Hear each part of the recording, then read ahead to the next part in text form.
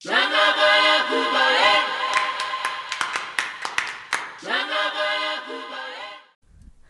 Sail, or place of ants, and I can attest to the fact that they have really, really big ants there that bite, and it really hurts when they bite you. But here's the Great Palace, kind of reminiscent a little bit of what we saw at Edsna and so forth, but we don't think this was actually a pyramid. It appears to be more of kind of like an administrative palace.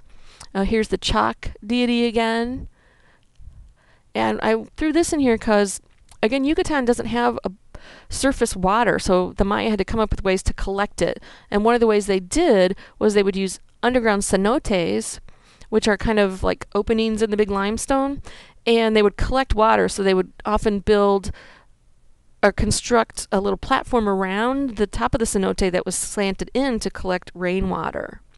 Also at Sail, and I didn't get the picture put in here, we have inside of some of the buildings red handprints, and some people believe that's a symbolic reference to the god of the gods, Itzamna, whose name can translate into the divine or celestial hand. So it's really kind of an interesting site. This was my first archaeological experience, was at this particular site.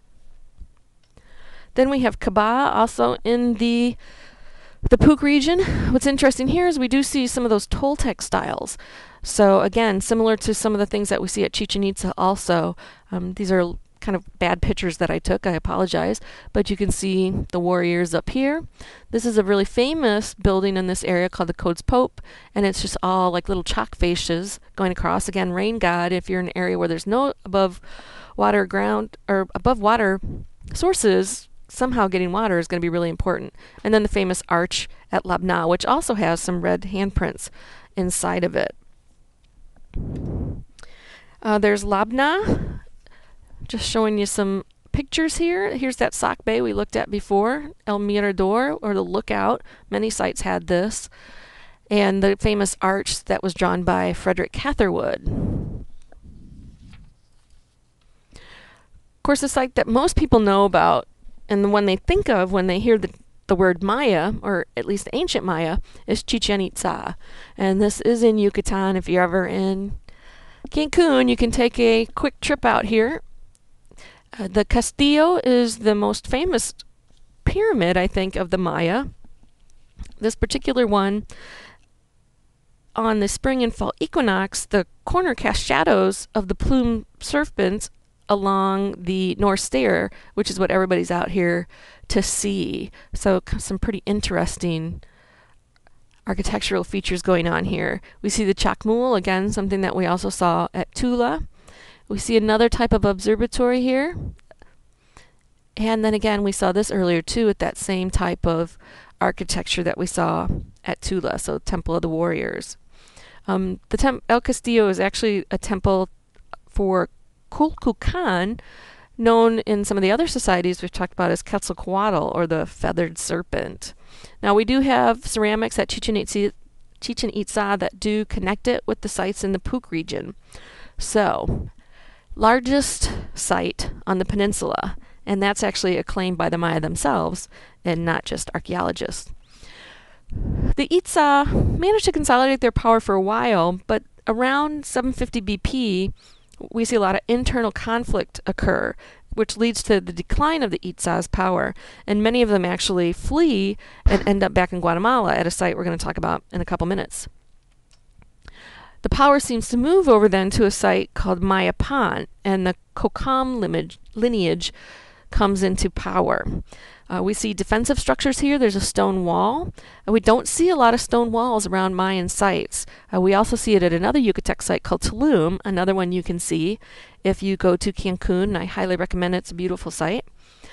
It fell around 509 BP, appears to be a period of extended drought followed by famine, which caused a revolt by some of the Xia lords.